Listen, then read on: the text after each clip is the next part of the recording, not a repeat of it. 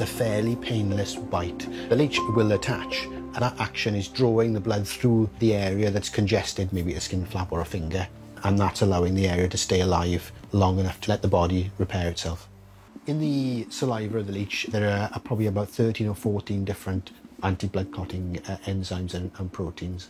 It's something that can't be replicated in modern medicine as simply and cheaply and easily. I think it's because I'm in the environment all the time.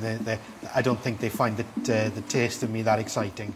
I've been working with leeches for so long, I just don't even think about the squeamishness.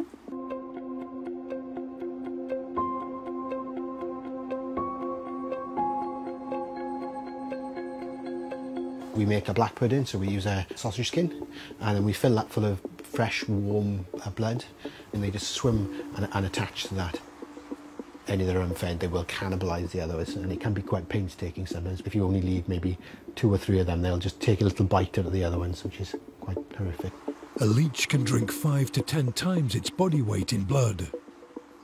But in the lead up to being used on patients, they are put on a diet. When we ship them to the hospitals, we starve them for around 6 to 9 months to make sure the gut is completely empty. They literally just open the pot, put the leech on, shouldn't mess about, should just bite. The unique way the leech draws out blood while giving anticoagulants has kept the leech in demand despite advances in medical science.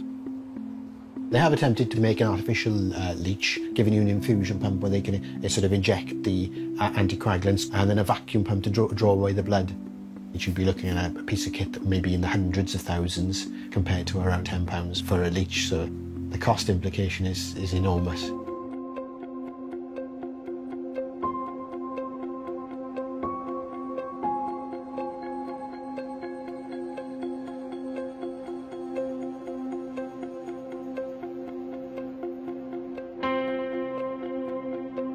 It's like a dirty needle, it's a biohazard. And slightly worse than a dirty needle, it's like a dirty needle that can walk.